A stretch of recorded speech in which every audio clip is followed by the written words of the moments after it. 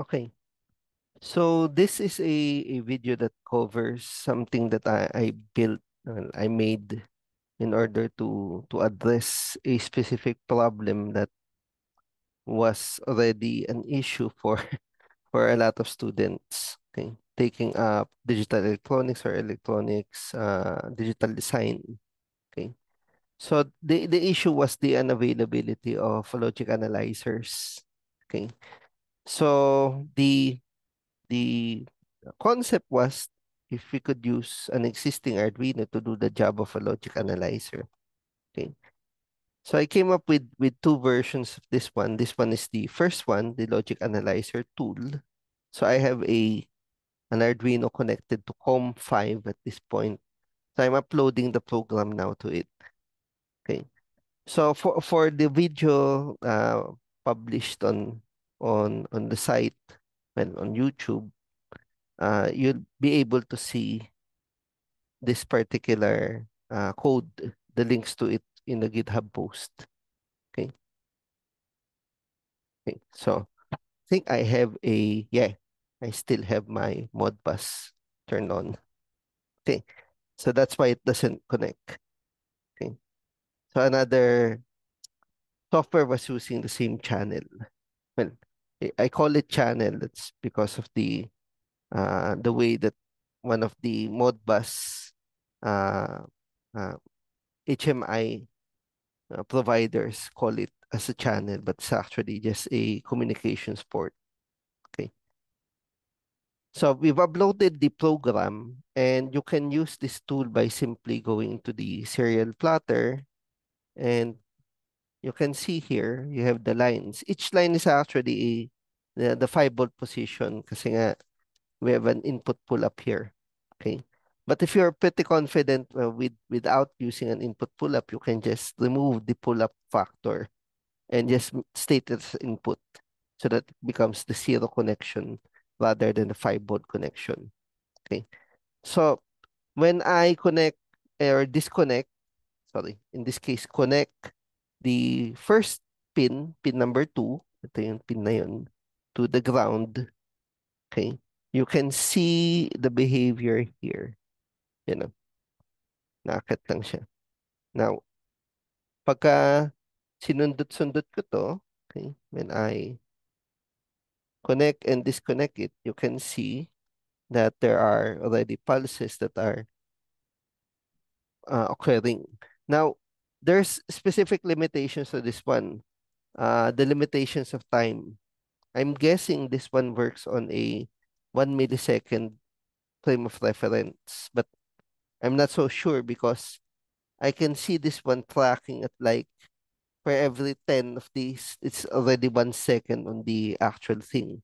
So baka a fraction of a second. Okay? So by the way, ito yung GitHub link natin. Okay.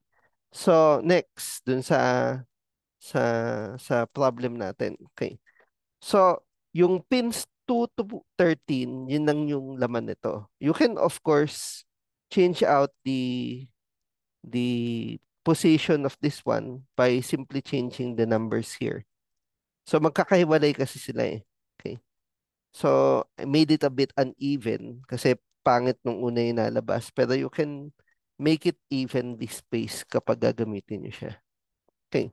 So balik tayo dun sa demonstration. So yan yung portion na yun. If I ended up playing around with the other pins dito, I'm looking for wires that I can use. Okay. So magkabit lang ako dito sa pin number, I think that's 9. Okay. Dikit-dikit ko lang siya. Ayun, oh. Nakikita nyo. You can see that the one near 80 is actually the one being processed. So ganun lang siya. Simply just connect the pins of your Arduino with this program loaded onto it. And you can see the transactions or the signals going out. Again, there's a limitation in terms of speed. I'm guessing again this is a fraction of 10 milliseconds to around 100 milliseconds. So I'm not so sure kung ano siya. Kasi again, I'm using a Chinese clone version of the Arduino. So mas mabagal yung chip for one reason or another. Now, next dun sa ano, listahan. Okay, I can turn this one off and we can go to this one. Okay. So, yung code natin for this one is just the logic analyzer. There's a second version, yung analyzer that uses Modbus. Okay. So, again, the code is there. Okay, you can read to the code, but basically does the same thing. Except now, it's saying 0 and 5 lang. Okay. Mas organized siya in this way kasi dito, magkakapatong yung signal set natin. Dito, pwede magkakahiwalay yung signal set. So, I'm going to load this one into the Arduino. Wala naman ako nakabukas na iba, di ba? Okay.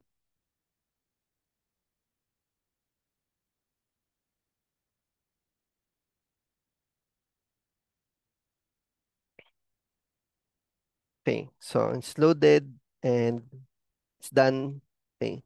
For this one, you can't use the plotter kasi the plotter can't make any semblance kung ano yung nilalabas niya. Okay. You'll have to use a program called ModScan 32. Okay. So I have a working licensed version of ModScan here. I'm setting the device ID to 10 kasi pag tinignan natin dito, naka-specify siya. Sorry. This is the other one. Okay. Closing off that one. Okay. No. No. Yan. Okay. So ito yung isa pa. Now, this one specifies that the slave ID is 10. The baud rate is 9600.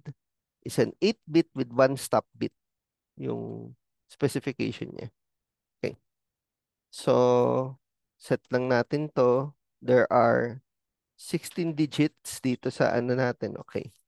This is the wrong one. Okay.